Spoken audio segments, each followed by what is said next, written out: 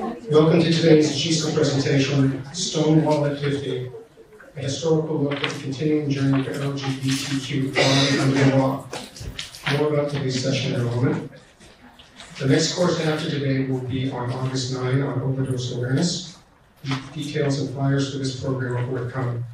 As with all JISA classes, that session will be open to all judiciary employees and will be broadcast statewide. Today's class will end at 1:20 p.m. Attorneys attending will receive a COE certificate of attendance or 1.5 COE ethics professionalism credits when you sign up. Non-attorney attendees can print a course completion certificate from JLS. Now to today's program, again entitled Stonewall at 50, a historical look at the continuing journey for LGBTQ equality under the law. Today's featured speakers are from there to here, Arielle Adler, Ezra Young, our moderator, Burke, and Bill Singer. Arielle Adler is an associate at Burke and Sandler, where she focuses on corporate bankruptcy and creditors' rights matters, including bankruptcy-related litigation. She is a graduate of the University of Southern California and Boston College Law School. She is chair-elect of the LGBT rights section of the New Jersey State Bar Association and an active member of the National LGBT Bar Association. A little out of sequence here. Bill Singer is a partner at Singer & Fedden and is of counsel to Diana Adams Law and Mediation. He is a graduate of Rutgers College and Columbia University School of Law. He has served as general counsel of the National LGBT Bar Association since its founding in the 1980s, and has served as general counsel to the ACLU-NJ, the George and Helen Siegel Foundation, the New Jersey Sierra Club, and the New Jersey Association for Justice. Among his many awards, Mr. Singer was the inaugural winner of the Leading Practitioner Award from the National LGBT Bar Association, the Bill of Rights Award from the New Jersey ACLU, the first ever Lifetime Achievement Award from the Gay, Lesbian, Bisexual, and Transgender section of the New Jersey State Bar Association, and the Presidential Award from the New Jersey Association for Justice. Ezra Young is a private practitioner who handles transgender civil rights cases with a focus on employment protections and healthcare discrimination matters before federal courts and agencies. Mr. Young is a graduate of Cornell University and Columbia Law School. He previously worked for the Transgender Legal Defense and Educational Fund, the Columbia Law School Center for Intersectionality and Social Policy Studies, and the African American Policy Forum. He's past co-chair and founding board member of the National Trans Bar Association. Our moderator is Lisa Burke, who is program coordinator in the Central Office Minority Concerns Unit. Prior to that, she served in the Bailey Unit in Hudson Vicinage. Before joining the judiciary, Lisa worked in higher education administration. She's a graduate of New Jersey State University and Columbia University. She has extensive academic background in diversity issues and related training. Some of her areas of expertise and professional expertise are and interest, including gender, race, culture, sexuality, age, religion, ability, and human rights, and the intersections of these sometimes seemingly conflicting aspects of identity and experience. And with that, well, I thought it was going to be short, so a little long introduction. I'm going to turn it over to Lisa.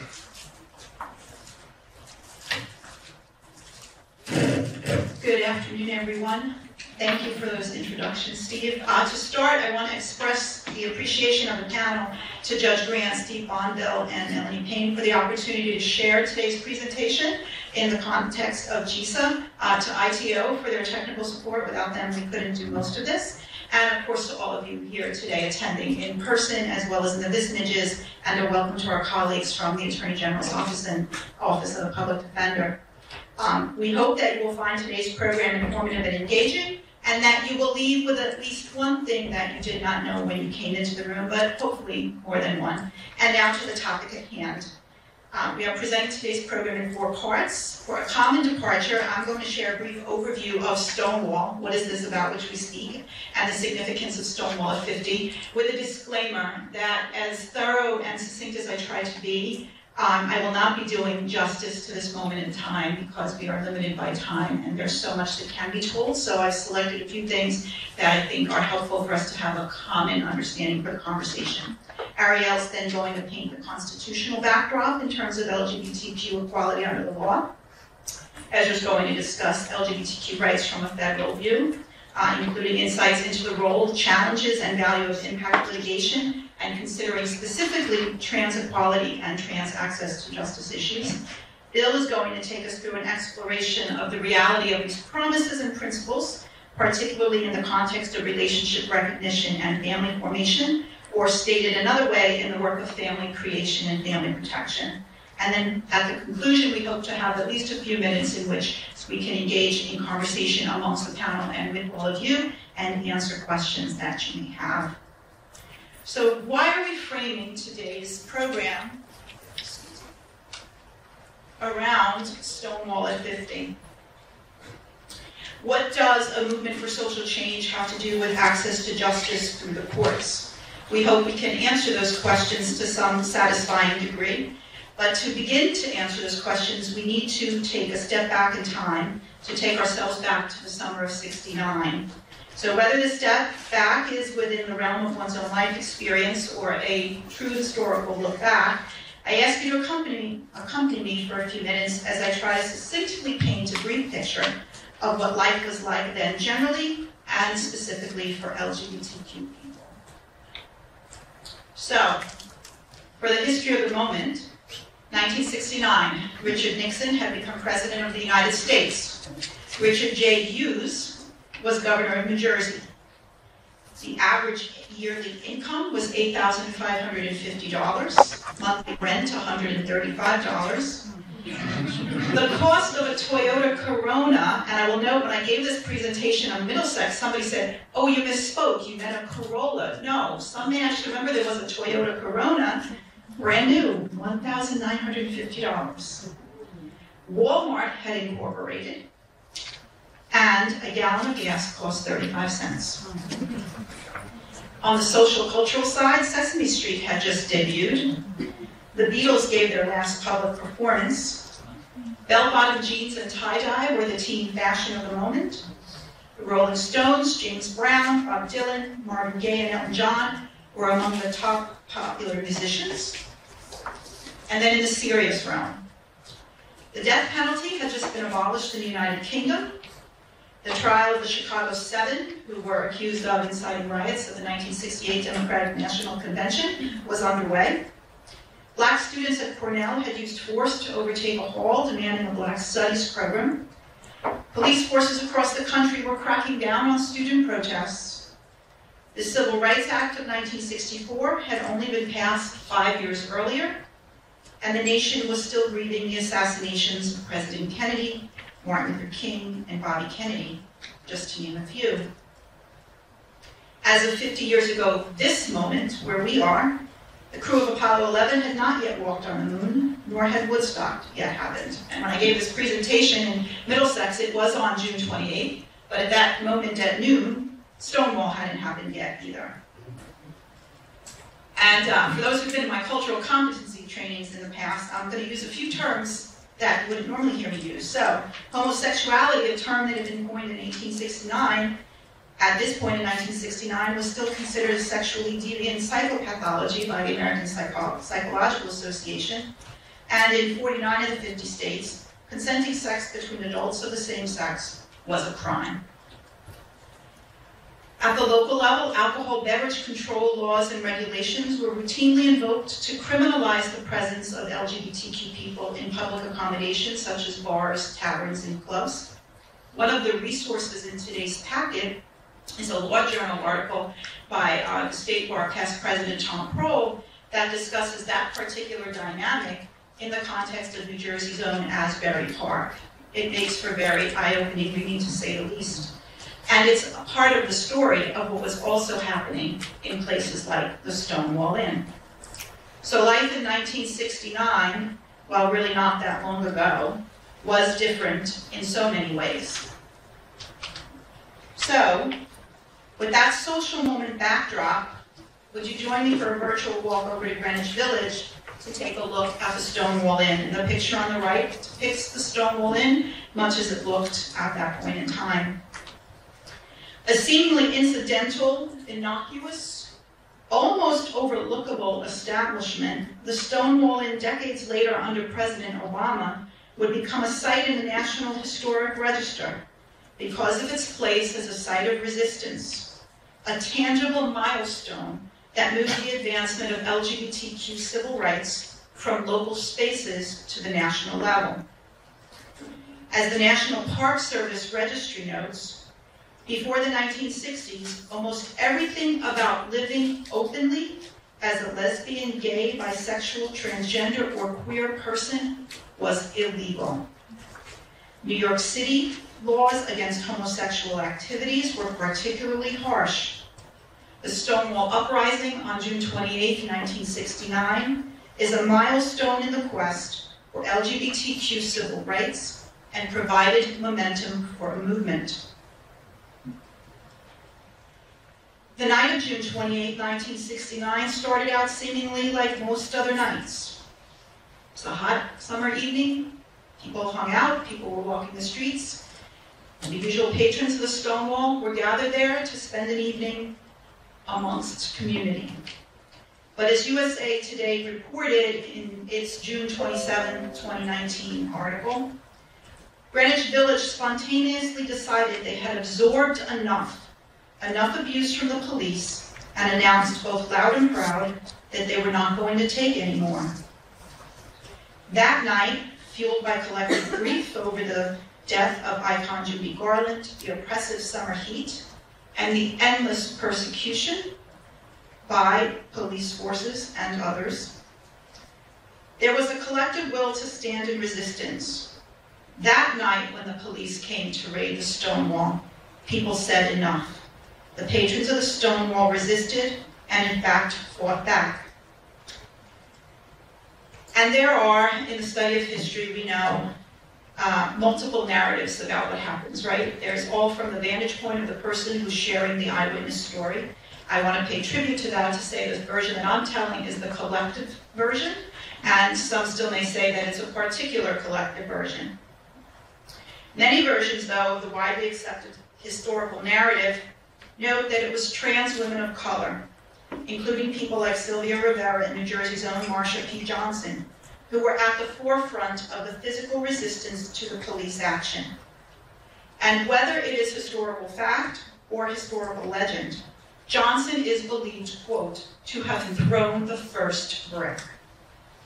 The incident that night sparked public acts of witness and resistance locally that grew and expanded over a series of nights.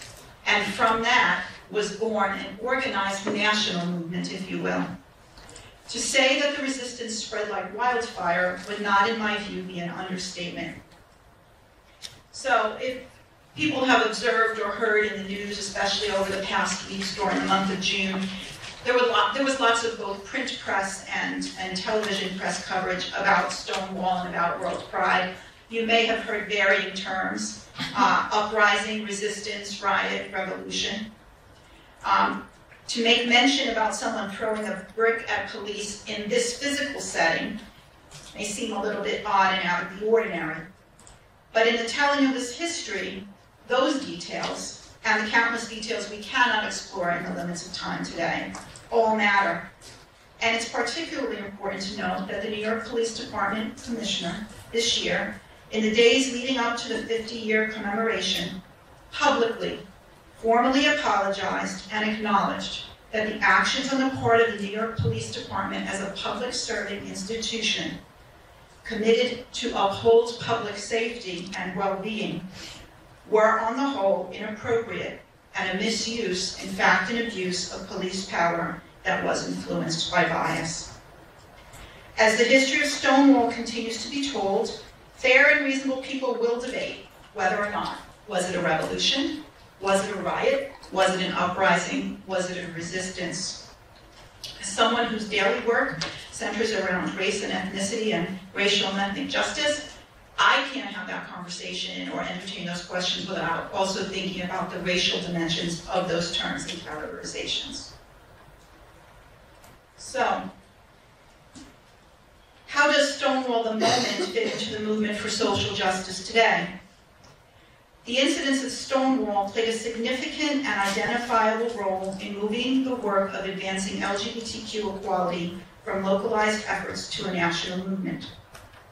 The movement from the local to the national is not without fair critique, as for some time, quote, the movement, meaning the monolithic, we're all the same movement, was seen over time as increasingly more corporatized and as largely white, largely cisgender, largely heteronormative.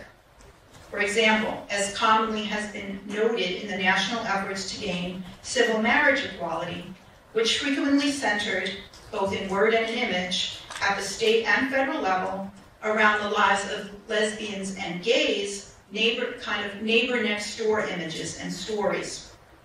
So there's always a problem in diverse contexts with suggesting a singular or monolithic entity.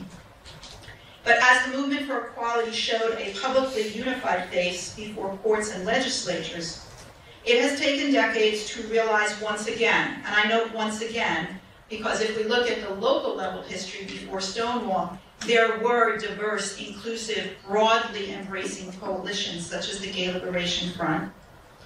To realize once again a coalition that broadly, deeply, and richly is representative of the expansive diversity amongst LGBTQ+ people. So as we move forward in our conversation this afternoon, there are two overarching questions that Arielle, Ezra, and Bill will explore in greater detail. How the synergy built off that moment in time contributes, and still today contributes, to the evolution of civil rights and equality under the law. For those of you who haven't had a chance to avail yourself of viewing the Judiciary's Insights installment for June, I did provide the link so you can access that at a later time. And now on that note, with that very brief summary about Stonewall, as I noted earlier, life in 1969, while not really that long ago, was very different in so many ways, yet perhaps not as different as we might at first glance suppose. So to consider the question of what is the reality of equality under the law for LGBTQ+ people today, I'm going to first turn to Arielle to share a constitutional perspective. Good afternoon, everybody. So, just over 20 years after Stonewall, beginning of the 1990s, the landscape of LGBTQ rights had moved forward in some ways, but was still such a far cry from what it is today. There were a handful of states that banned discrimination on the basis of sexual orientation in contexts like employment and housing, but of those handful, the majority were limited to state employees, for example. Colorado was one of those states, and its larger municipalities, such as Aspen and Boulder, had enacted broader protections against discrimination on the basis of sexual orientation, specifically defined as heterosexuality, homosexuality, and bisexuality. Opponents of these inclusive non-discrimination laws and protection on the basis of sexual orientation mobilized in 1991 in Colorado support for the No Protected Status for Sexual Orientation ballot initiative, which they were able to put on the ballot for the November 1992 election in Colorado. This ballot initiative, this amendment to the Colorado Constitution, which was designated Amendment 2, would prevent the state from enacting, adopting, or enforcing any law or policy allowing gay, lesbian, or bisexual orientation, conduct, practices, or relationships from being the basis of a claim for minority status or a discrimination claim. So this incredibly broad amendment would have repealed local and state laws and policies protecting individuals from discrimination on the basis of sexual orientation, but also proactively would have banned any future protections from any instrumentality of the state at any level of government and any branch of the Colorado state government. Amendment 2 passed, much to the surprise of many people who thought at the time that Colorado was a progressive state, and almost immediately affected individuals and proponents of LGBT, lesbian, gay, bisexual, inclusive, non-discrimination policies filed a lawsuit challenging the constitutionality of Amendment 2. That lawsuit became the Supreme Court case Romer v. Evans, which reached the Supreme Court of the United States in 1996. The Colorado Supreme Court had agreed with the plaintiffs and found that Amendment 2 was unconstitutional. The Supreme Court found that Amendment 2 was unconstitutional because it violated the Equal Protection Clause of the 14th Amendment and affirmed the Colorado Supreme Court's judgment. The court recognized that lesbians, gay men, and bisexuals have the same right to seek protection from the government as any other people. And whereas the proponents of Amendment 2 would describe their motivation in putting forth that amendment as simply depriving a specific group of special rights. In fact, what Amendment 2 did was it imposed a special disability on this group and made it impossible for a particular class of people, lesbians, gays, and bisexuals, from seeking redress from the government. The Supreme Court found that there was no rational relationship to state interests there. The proposed or the espoused rationale were protecting the freedom of association of, for example, landlords who were opposed to lesbian and gay relationships, and conserving resources to fight discrimination on other bases. The Supreme Court said that the sheer breadth of the amendment and its effect on lesbian, gay, and bisexual citizens of Colorado were so far removed from the justifications that were given that it was impossible to credit them. And therefore, Amendment 2 seemed inexplicable by anything but animus towards the class of people that it disadvantaged. Fast forward to the end of the 1990s. As Lisa mentioned in her introduction of Stonewall, many states criminalized or had anti-sodomy laws on the books. As of 1998, more than 24 states had anti-sodomy laws, and the state's ability to criminalize consensual sexual conduct between adults had been upheld in the Supreme Court case Bowers v. Hardwick in 1986. In Houston, Texas, in 1998, police had responded to a reported weapons disturbance in the private apartment of Mr. John Lawrence.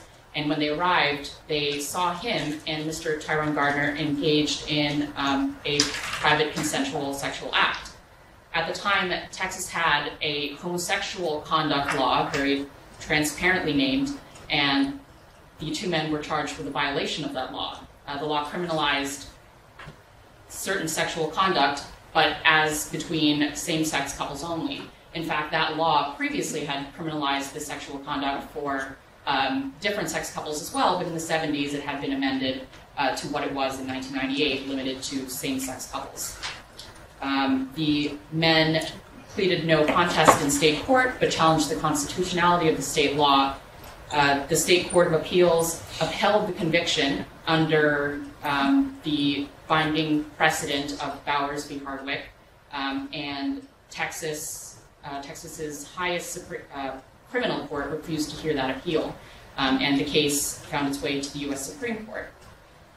The court first determined that it had to address whether or not Bowers was still good law at that time.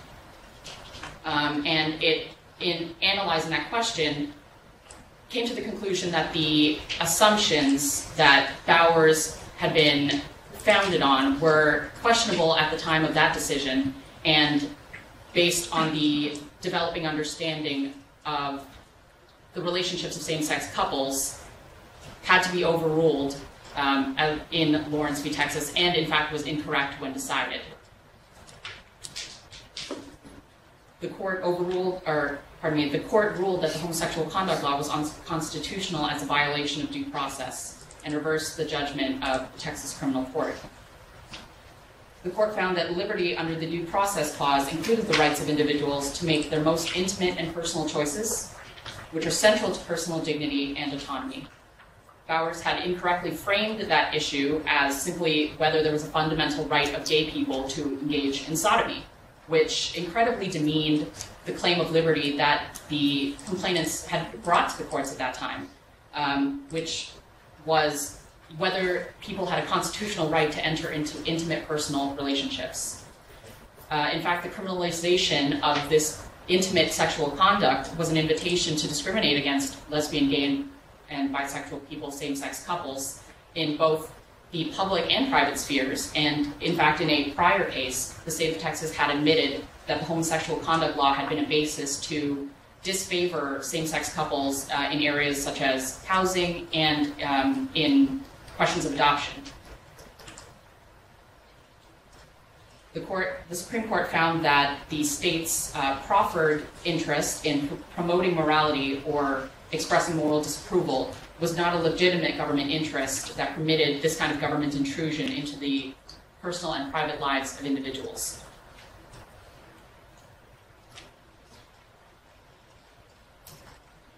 Fast forwarding again, approximately 10 years after Lawrence v. Texas, the landscape for same-sex couples had changed, and certain states had begun to recognize that same-sex couples were entitled to the benefits and responsibilities of marriage, and had begun to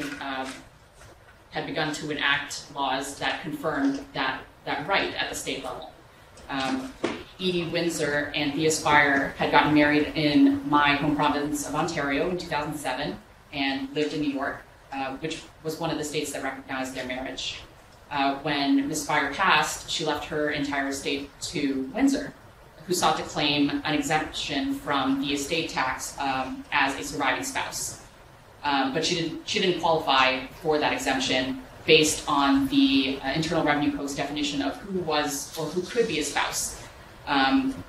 Under Section 3 of the 1996 Defense of Marriage Act, or DOMA, marriage and spouses were defined specifically as one man and one woman as husband and wife. So specifically defined to exclude same-sex couples. Faced with that basis for not qualifying, Windsor paid the $363,000 in taxes and sought a refund, which the IRS denied. Windsor sued to challenge the constitutionality of Section 3. Meanwhile, President Barack Obama had instructed the DOJ to enforce but not defend the Defense of Marriage Act, and a group from the House of Representatives intervened to defend the constitutionality of Section 3 of DOMA. When the case reached the Supreme Court, the court found that Section 3 was unconstitutional and violated the due process and equal protection clauses. The court found that DOMA had an avowed purpose and practical effect to impose a disadvantage and a separate status and so a stigma upon all who enter into same-sex marriages made lawful by the unquestioned authority of the states to regulate domestic affairs. By seeking to injure the very group that New York sought to protect and dignify with its lawful status, DOMA violated basic due process and equal protection. The Supreme Court cited the evolving understanding of the meaning of equality in the context of marriage and found that there was no legitimate purpose that overcame DOMA's purpose and effect to disparage and injure these same-sex couples that New York and states like it had sought to include in its marriage laws and protect their personhood and dignity. Meanwhile, in New Jersey, as of 2006, the New Jersey Supreme Court had held that same-sex couples were entitled to all the rights and benefits of marriage, but stopped short of finding that there was a fundamental right to marry, and instead punted to the New Jersey legislature to come up with a solution. And the legislature came back with the civil union statutory structure. In 2012, the legislature, in fact, passed a bill that would have made same-sex marriage legal in New Jersey, but the governor at the time vetoed. When Windsor was decided in 2013, New Jersey then had civil unions for same-sex couples and not marriage. But in light of Windsor and its effect on federal entitlement to federal benefits, and the 2006 case from the New Jersey Supreme Court, a trial court in Garden State Equality v. Dow held that New Jersey's denial of marriage to same-sex couples violated the New Jersey Constitution. After an initial appeal by the governor was withdrawn because the state Supreme Court declined to grant a stay of the trial court's order pending appeal, same-sex marriage became legal in New Jersey.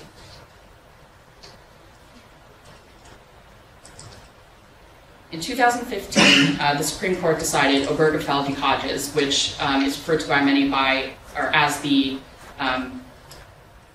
gay marriage case, which really doesn't do justice in reflecting the broad recognition of liberties and rights that case had for same-sex couples. Certain states had still defined marriage as between a man and a woman, including Kentucky, Ohio, Michigan, and Tennessee, and same-sex couples and surviving spouses of same-sex couples challenged those states' denials of the right to marry and recognition of validly performed out-of-state marriages. The trial courts of each of those states ruled in favor of the petitioners, but on consolidated appeal to the Sixth Circuit, the appellate court reversed. When the case came to the Supreme Court, the court recognized that same-sex couples are entitled to the fundamental right to marry under the Due Process Clause and Equal Protection Clauses, and invalidated those state laws to the extent that they deprive same-sex couples of marriage on the same terms and conditions. The court the majority, Justice Kennedy, started the opinion with the statement that the Constitution promises liberty to all within its reach, a liberty that includes certain specific rights that allow persons within a lawful realm to define and express their identity.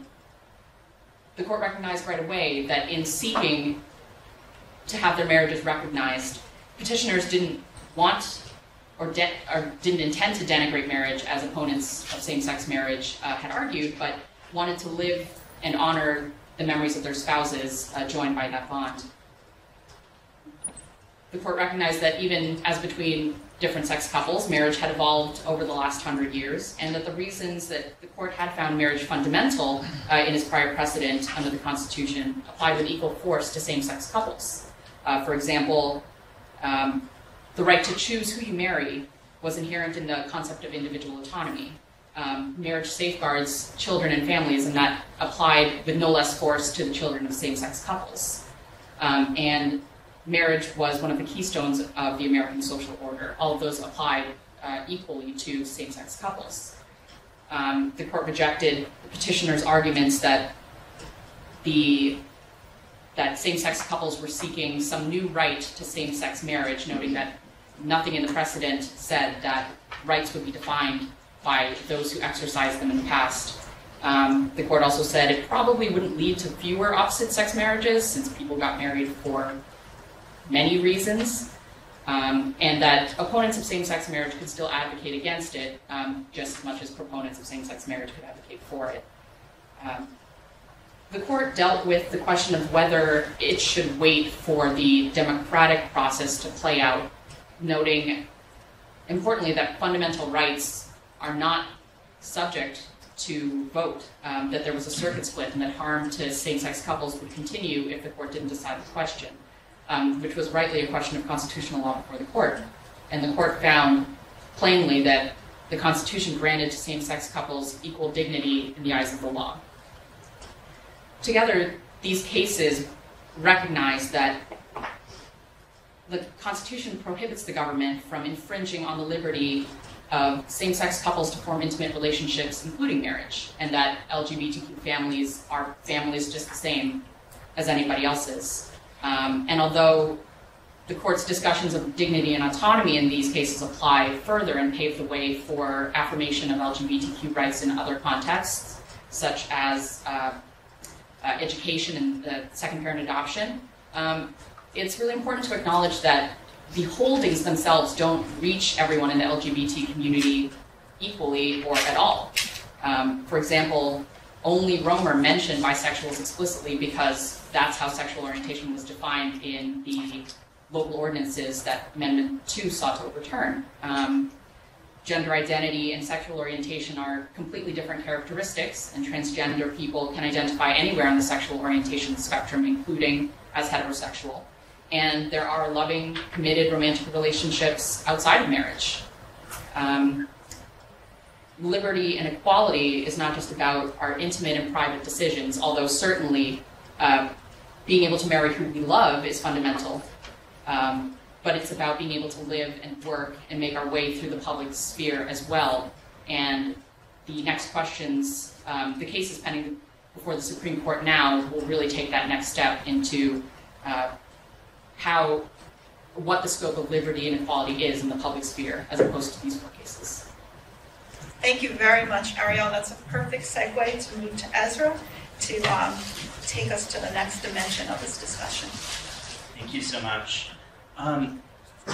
So I'd like to start borrowing a quote from Dr. Martin Luther King Jr. The long arc of history bends towards justice. The reason why I want to start there is there's a tendency this year, marking the 50th anniversary of Stonewall, to, in the popular imagination at least, conceive of LGBT rights as something that maybe just started in 1969. Maybe that's an excuse for why we're only where we are right now, right? But that would be much like saying that the Black Civil Rights Movement only started in the 50s and 60s. That would be complete and utter nonsense. It built off of hundreds of years of Black and allied resistance towards systemic racism, which, of course, is not yet solved, among other things. So why is it important to sort of conceptualize this as being a longer journey, a journey that we're all still on?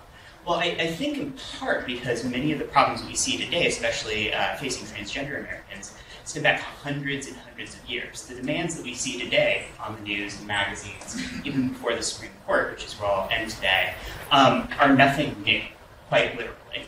So let's just think about the 10 years before Stonewall, right? So Stonewall was in 1969. But we have documented incidents of riots, of sit-ins, of resistance movements, of marches, by trans people in particular, by trans people of color in particular, that date back far, far sooner. So events that you probably have never heard of before, because they've been lost to most of the dustbins of history. In Los Angeles in 1959, a group of transgender women of color, and some folks who we might call drag queens today, resisted police at Cooper's Donut Riot, which was sort of in the not great part of the city at the time.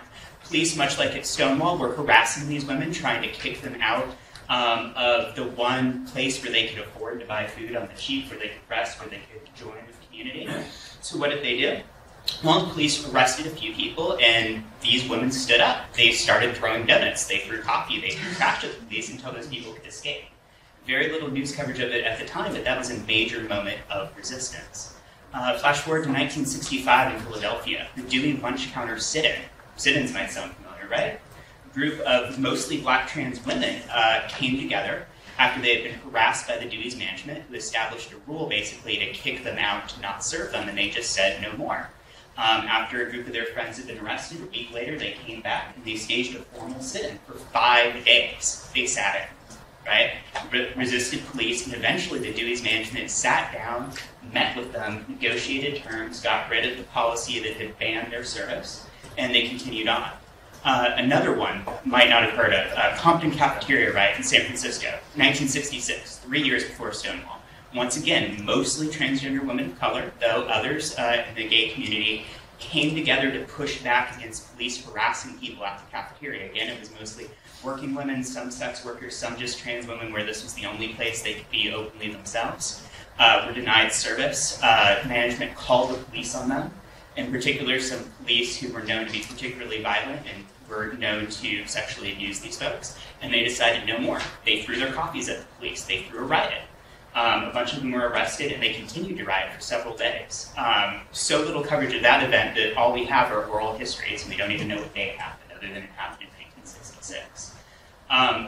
It's not that these moments aren't important.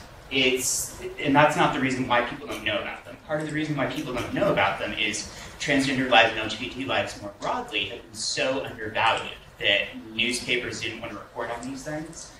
People didn't want to identify or connect these moments to other civil rights moments at the time, even though they obviously go hand in hand, borrowing from each other, including some of the same people, right? Sometimes our communities overlap when we participate in the same groups.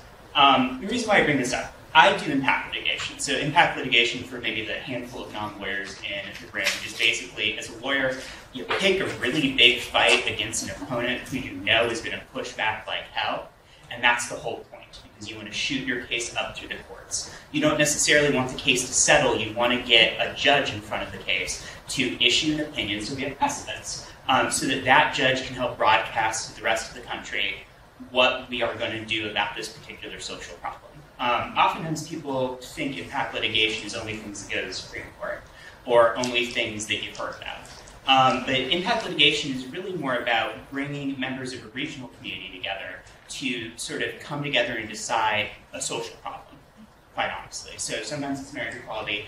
For transgender people, it's other things. In New Jersey, there have been battles about whether trans people can receive identity documents that match who they are. How many fiery hoops someone has to go through to get a name changed, to get a birth certificate amended. Before same-sex marriage was the law of the land, it was whether your marriage remained valid after you transitioned. If after transition you and your partner were of a different legal sex. Has everything to do with adoption, parentage, those sorts of things, right? So these battles are fought all throughout the country and have been fought for many, many decades. So why is it important to understand what impact litigation does and a little bit about this sort of historical erasure that I'm talking about? Well, again, as I started with, many of today's prevailing legal issues for transgender people in particular are issues our country has been dealing with for a very long time. Let's think about military inclusion. That's a really big one, right? The trans ban supposedly erected by Trump. Trump actually didn't erect the trans ban. The trans ban was erected by JFK in the 60s in the midst of putting together the Civil Rights Act of 1964 before basically he was assassinated. That is its origins. Democratic president largely lauded as a great civil rights hero who did something pretty nasty that we're still living with the consequences of today. Of course, trans people have always served and served openly in the U.S. military. We have records of trans people serving in the American Revolution on both sides, Civil War, both sides, some of whom were lauded with multiple medals, many of whom were buried with military honors, despite the fact it's publicly known that they're trans. We have trans folks of color who have openly lived their lives, who met with dignitaries in the 1800s and even 1700s. One in particular who led an amazing life is Liwa of the Zini Nation. She went by female pronouns, but actually identified as a third gender person in the 1800s. She was a famous artisan, so famous that she traveled the nation on work, which was common at the time, even met with President Cleveland and other dignitaries in D.C. openly in a formal engagement. Okay? Now, these demands to live openly, to be part of society, to participate on equal terms, again, nothing new. What's new is the public's broader desire and capacity, quite frankly, to embrace these ideas, to think about ways to open up our courts, to open up our schools, to open up our institutions to LGBT folks openly, in particular trans folks. What I wanted to do to sort of build off of my colleagues' comments is to talk a little bit about some LGBT cases that are in front of the Supreme Court this year.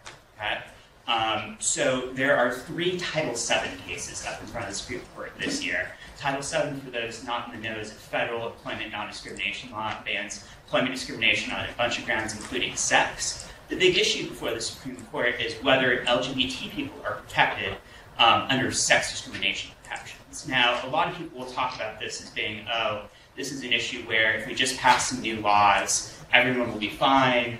Maybe sex doesn't protect LGBT people and that's okay. They just need their own civil rights movement. They'll get their own new law and everything will be fine. Well, what we learned from history is that has always been the excuse of people who don't want to afford others equal rights, right? Again, the Black Civil Rights Movement is a really great example.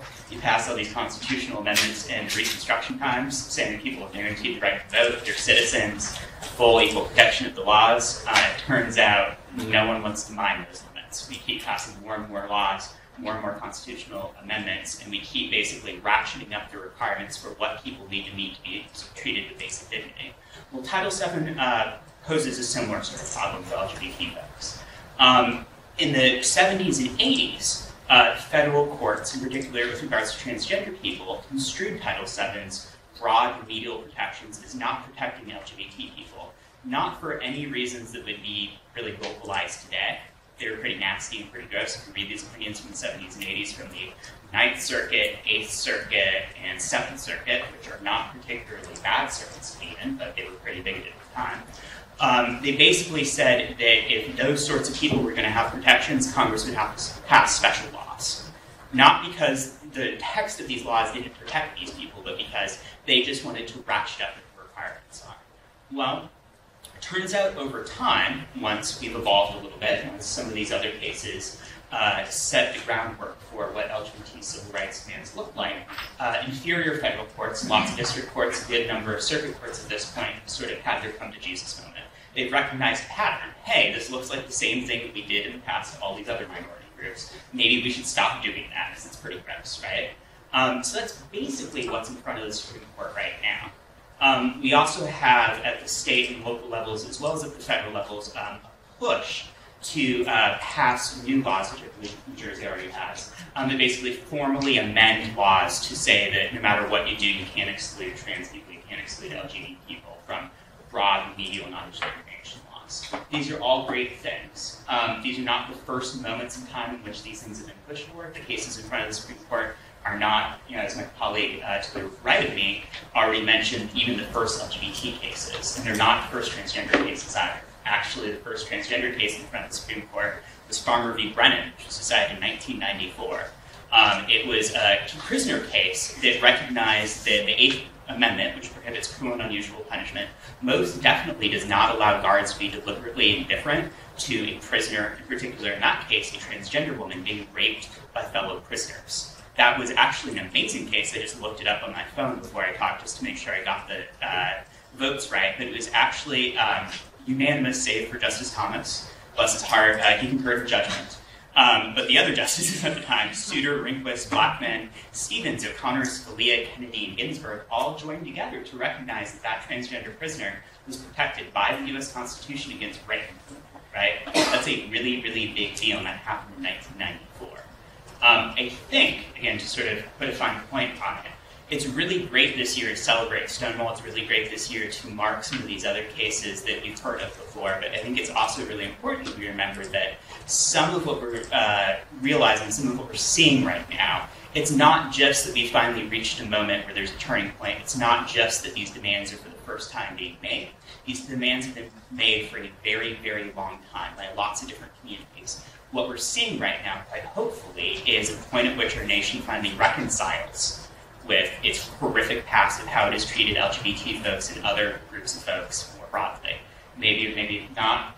That is something that we can do right now under the current administration. My hope is we can. Thank you very much. I think one of the lessons as we transition to Bill's slides is that the road to equality doesn't always have this single point of departure, and it's almost never a straight road without detours, challenges, and sometimes U-turns. So on that note, we will now turn to Bill, who's going to take us to a more local New Jersey context on some of these issues.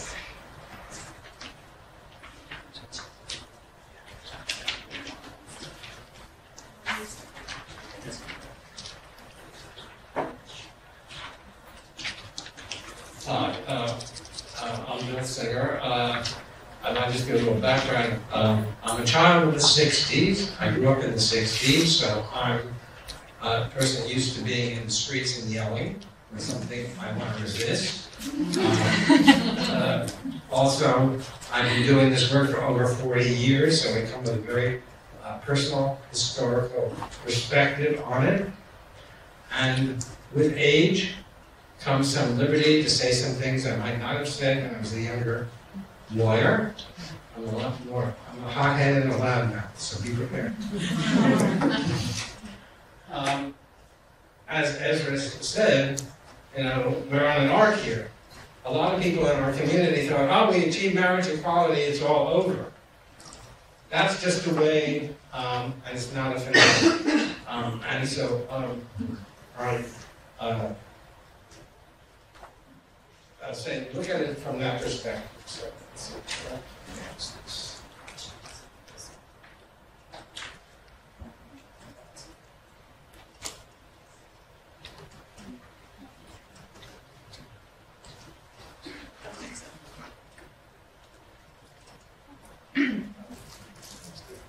they don't need to. And can we move ahead one more? I think it's just give 1 second. It's got a time, road signs running time.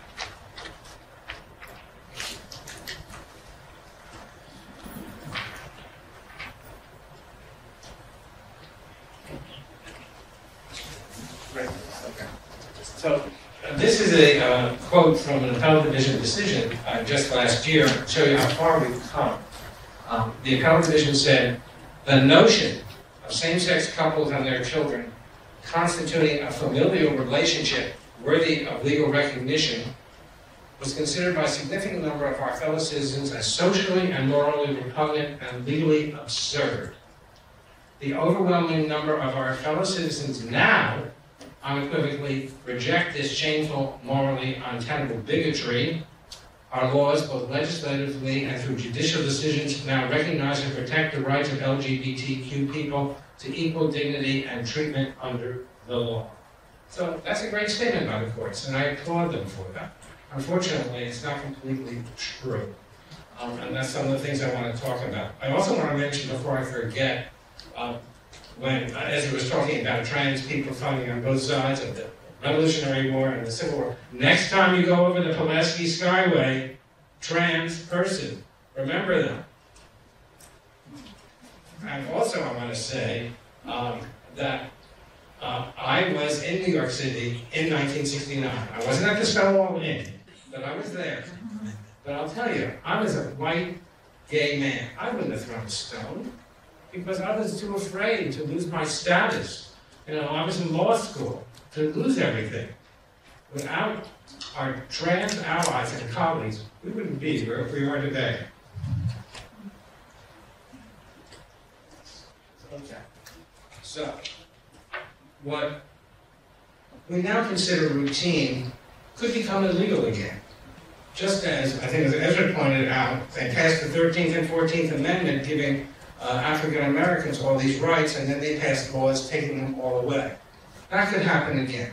So I remember back in the 1990s, when we were first doing second parent adoptions, we were finally getting judges to recognize the reality of children's lives, that children were living with two parents of the same gender, one who had a legal relationship with that child and one who did not.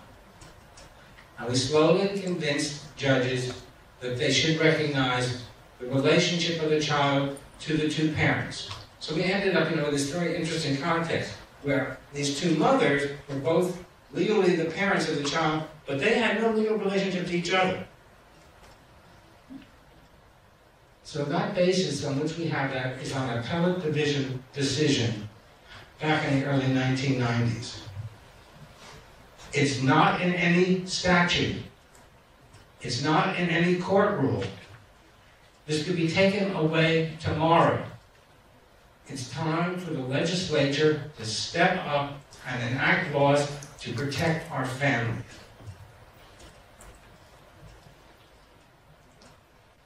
Then we got this wonderful 3 levels of legal recognition through our courts and legislature. Think back to 2004. Lisa carried us back to 1969. I'm going to flash forward to 2004. George W. Bush is running for re-election. He started the Iraq War and he's scared to death because he knows the public is against it. So what does he do to drive people to the polls? He proposes a constitutional amendment to prohibit same-sex marriage. 2004 is also the same year that a brave Supreme Court, the highest court in Massachusetts, in a very bold stroke, said same-sex couples could be married. So we have, on one hand, the President of the United States wanting to prohibit it under the U.S. Constitution, on the other hand, Massachusetts saying they should be allowed to marry. The New Jersey legislators were running scared. They knew they had to do something to protect LGBT couples, but God forbid they should give us marriage. So they passed this puny law called domestic partnership, which gave us a very limited number of rights.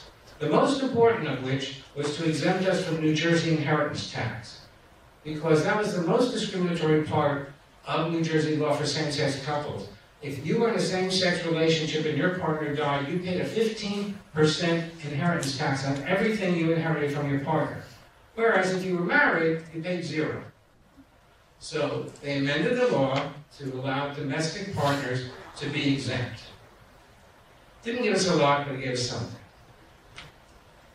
Then, in Lewis v. Harris in 2006, the Supreme Court said, no, we're entitled to equal rights under marriage. But 4 of the justices, those 4 who were subject to reconfirmation, said, oh, well, let's leave it to the legislature to decide what to call it. The 3 in the minority said, words matter.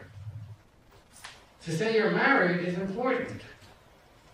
The legislature got the hot potato. They acted just like they did in 2004. They tried to get rid of it as soon as possible, and they came up with this construct called civil union. Yes, same-sex couples could have equal rights, but they couldn't call themselves married. So we entered into civil partnerships, which is a joke. You tell somebody, oh, this is my civil partner. They say, oh, what kind of business are you in? You know, it sounded like a business arrangement. Those rights had no meaning once you crossed the Hudson River or the Delaware River. So we had a couple, one man who was struck by a taxi cab in New York City, taken to Bellevue Hospital, where he was going to need brain surgery. His civil union partner came to the hospital, and they said, civil union, what's that? We don't recognize that. You have no rights.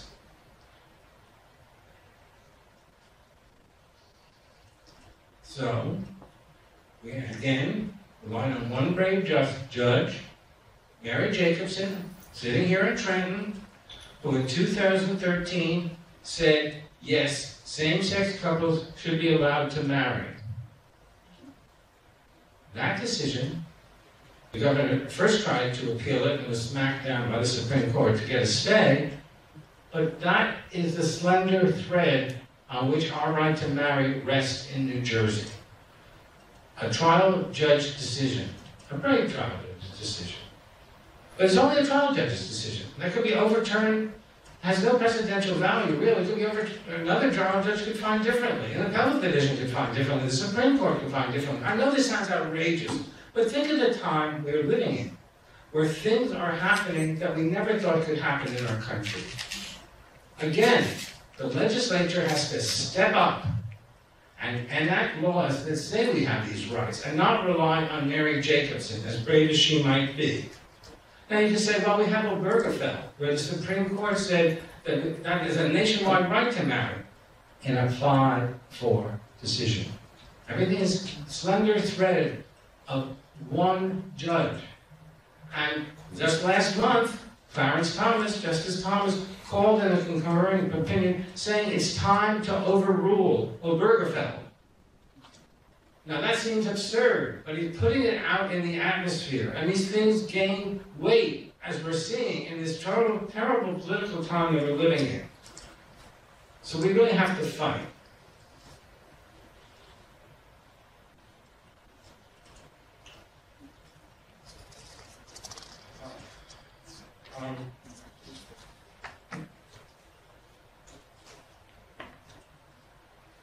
It's interesting, civil unions are still only open to same-sex couples, not to different-sex couples. So we have 3 levels of potential legal recognition in New Jersey. We still have domestic partnership, the puny law, but now it's been restricted. It's open to both same-sex and different-sex couples, but you have to both be over the age of 62. And interesting, you have to live in the same residence. Not sure why that is, because you don't have to live in the same residence to get married or be in a civil union. Then we also have civil unions. And we have marriage. All 3 are open for same-sex couples, and in my practice, I use all 3 of them still. There are different reasons to do all of them. Now I'm going to switch to a little more different issue of family law, about parentage and multi-parent families. So back in the year 2000, again, a very brave justice, Virginia Long, came up with the concept of psychological parentage. This concept allows children to continue a relationship with an adult not biologically related to them, with whom they have developed a parent-like relationship. And that was a great step forward, because let me tell you, there's an acronym in our practice, in my part of the practice, called lesbians behaving badly, or evil biomoms. I'm sorry, I don't want to pick on you lesbians, but let me tell you, there are cases after cases in which I have been involved in, where a biological mother has said, oh, this other woman living with me, she's not really a parent. Oh yes, she cut the umbilical cord. Oh yes, we sent out an announcement saying on the birth of our child, but now I hate her and she should have no rights to see my child. So that's where that's where the concept of psychological parent came up, to protect those people. And that was great 20 years ago. But it's like what Justice Ginsburg said about civil unions. It's, skim milk marriage or marriage light. This is parentage light. It still does not protect the child. They're not really a full parent. So if they left money, they died and they left money to their child as a psychological parent, that child would pay a 15% inheritance tax. If the psychological parent became ill, the child cannot collect Social Security benefits as they could if it was a legal parent. And we all know couples, children who are living with more than two parental figures in their lives, whether it's through a blended family, where there's been divorce and step-parents. It's time for us to really reanalyze all of this. And many states already recognize that you can have more than two parents. Some by statute, California, Maine, Delaware, District of Columbia, and others by case law. And there are many, I see this in my practice, many multiple parent families. Right here in Trenton, I represent two gay men who have had two children with a lesbian couple. The men gave up their parental rights in court, at the courthouse right over here, so that the non-bio mom could have complete legal rights to the child. But they live like 4 doors away from each other. They act like a family, yet the men have no rights under our law. There are all sorts of other ways that people create families this day. Okay. Co-parenting. Those are non-romantic people who decided they want to raise a child together. And that's going on. I'm not keeping up with my slides. So you could say, well, should benefits really be tied to marriage and other forms of relationship? Maybe one of the reasons a lot of people get married is so they can get the benefits of marriage. And maybe it's time to unlink those. I mean, there are other types of family units. There are other types of units that are financially independent, like two sisters living together, or a polyamorous family. A lot more polyamorous relationships are going on, and I'm confronting them and trying to figure out ways to protect people living in a polyamorous situation. There's a very interesting case that came out of Colombia, South America, just 2 months ago. 3 men were living together as a unit for more than 10 years. One of them died. The 2 surviving men applied to the government for his pension. They were awarded it. They said, you were an interdependent financial unit. And the 2 surviving men got recognition by the court of their relationship. At the same time, I don't want to play into what our opponents are doing in parts of this country which are very hostile to same-sex marriage. They're deciding, okay, you can have the right to marry, but you can't have any benefits from it. They're separating the right to marry from the benefits. There is a case in Texas where Houston was awarding the same benefits to same-sex couples as to different-sex couples. It went to the Texas Supreme Court. It was challenged. And it went to the Texas Supreme Court that said, Obergefell says you can get married. It doesn't say there has to be equality for the rights of marriage. So that could happen to us as well. This is a changing landscape that we have to be vigilant and protect our rights. Thank you very much.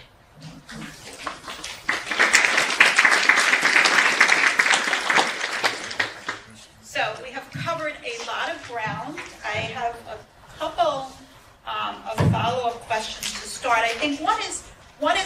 context comment, though, because I think, in our work here, we are not engaged in partisan discussions. But I think that when you put the historical picture that's been painted through today's session together, it's important to understand the relevance of the social, political, and cultural climate to any discussion about civil rights and equality under the law for context. So one of the things that I wanted to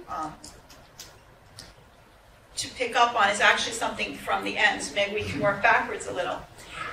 Bill, when you were talking about like psychological parenting, and I open this up for any of the panelists to comment on, we see advances such as that as benefiting the two adults in the scenario, right? And that's where we can most measurably recognize the gain, if you will. But as you noted, the child does not get the same child benefit, if you will, right? So you said about if they inherit, etc. Could you just talk a little bit more about how we need to think more about the children, if you will, in these family scenarios? That's what I try to express to judges every time I'm in the courtroom. Recognize the reality of this child's life and stop trying to put them in a box that some legislature has created. Be a little more creative. There was a case in New Jersey where these two men, a couple, with a female friend, were raising a child. Everything went very friendly. They were doing all this press about how well the three of them were raising the child. And then the woman fell in love with someone, a man, and wanted to move to California and brought a case to relocate the child from New Jersey to California. And the two men objected. Well, the judge found that they were a family and that the woman did not have the right to move this child to California, but she only recognized the rights of one of the men, the bio dad. His spouse had no right. I mean, this is a multi-parent family. What are we talking about here? It's time for our laws to catch up to the reality of our lives. I think that that's one of the places where some of the litigation impact efforts play a role, right? In having society understand that there aren't just these binary boxes and these kind of double pairings. So, Ezra, I don't know if you want to talk a little bit about the ways in which impact litigation isn't just about the message before the court, but it's about shaping the public discourse and understanding. Yeah, sure.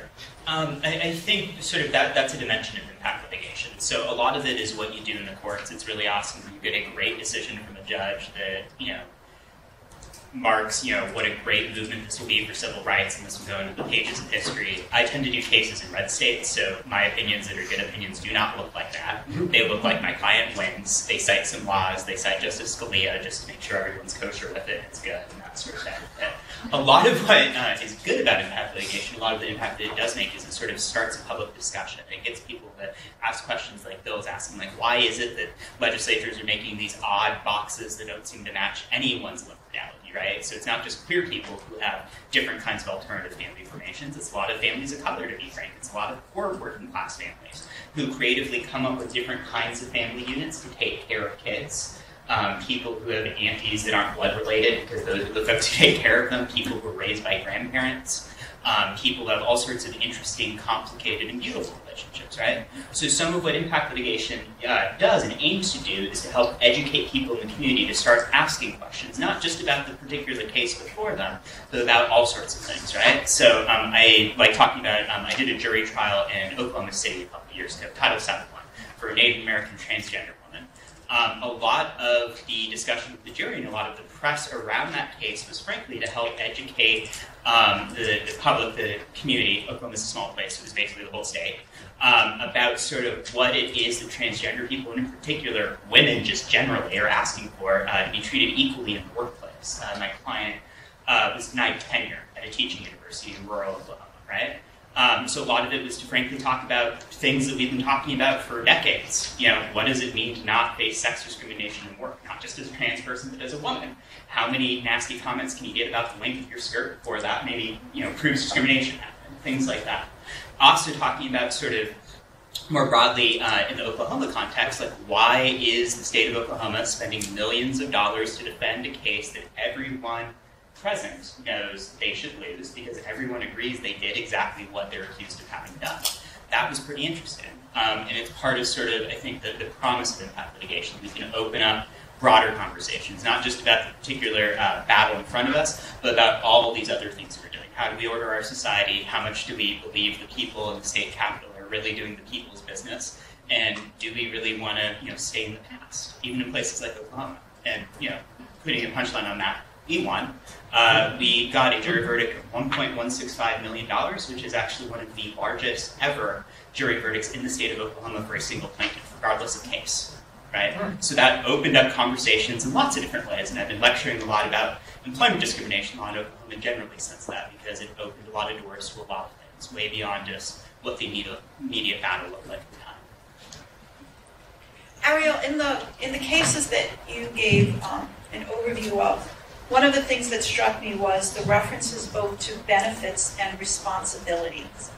And I wanted to put on the table why the importance of awarding responsibilities as well as benefits. Because I think often in popular perception, we think about advances in civil rights as, oh, X group gained X set of benefits. But there's something, too, about having responsibilities, right? Mm-hmm. You want to comment on that? Well, I think that's a very important, and I would assume that Justice Kennedy understood the importance of explicitly mentioning the two sides of those coins when it came to all the rights that were incrementally recognized in the 4 Supreme Court cases, to put a point on the fact that it's not special rights that gays and lesbians and bisexuals and same-sex couples were seeking in bringing this litigation, which was a common retort from the opponents. It was simply the ability to have the same life, as heterosexual couples or different sex couples. It's interesting. I've heard other speakers talk about wanting to have the same right to have failed relationships as different sex couples, and that really is I think an important reality when we're talking about lived reality of the people who were not only the plaintiffs in these cases, but the broader communities that they represented. But it was really important, I think, and crucial that the court recognized that, because I think that quashes, or at least is a good, readily available precedential response to those who would still say that the LGBT community is reaching for something that other people don't have. These rights are rights, going back to Romer v. Evans, rights that people didn't know that they had easy access to. Going to the courts and making claims of discrimination on the basis of all the different protected characteristics, because many people did not need to avail themselves of governmental assistance to protect themselves against it, and all that these groups were seeking was the ability to go to the court as anybody else would, without this special disability, which is what the court said was being imposed upon them in Romer. Thank you very much. We want to make sure that there's plenty we could continue to talk about, but that we give time to answer any questions or reply to comments from those who are in attendance. Yes? Ezra, I have a question for you. Who funds that impact litigation? That is a very good question. Creatively, if you co-litigate with the federal government, at least under the Obama administration, they would pick up a lot of the tab.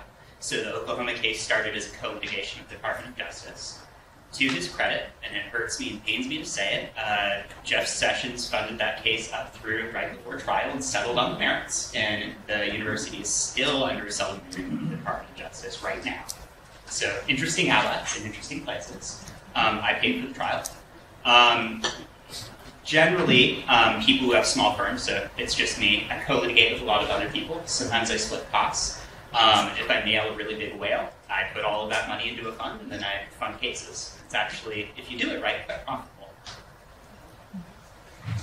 Another question?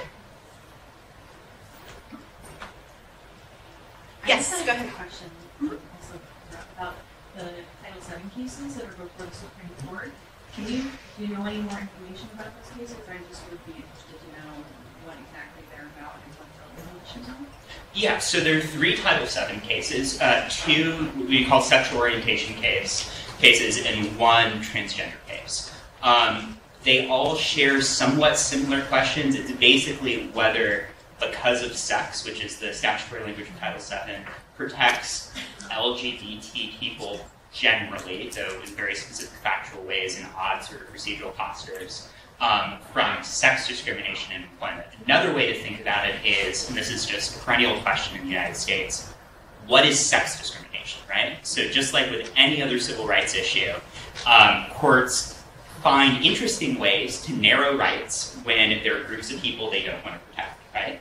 So for a long time, for instance, my mentor, Kimberly Crenshaw, worked on a series of Title VII cases in her scholarship where black women were basically deemed unprotectable under Title VII despite being protected by race protections as well as sex protections. But for some reason, courts found ways to read them out of protection, right? Women generally as a group, up until 1989, were sort of deemed as not being protected by sex discrimination laws if they experienced sex discrimination called sex stereotypes discrimination. So it's not just that they were told that you can't have the job or you can't have the promotion because you're female, it's because you weren't the right kind of woman. Men have also experienced similar things. They weren't manly enough, even for jobs where being manly makes no sense. Like there's a case involving a dentist. Like what does it mean to be a manly enough dentist? I have no idea, but it does sound like sex discrimination.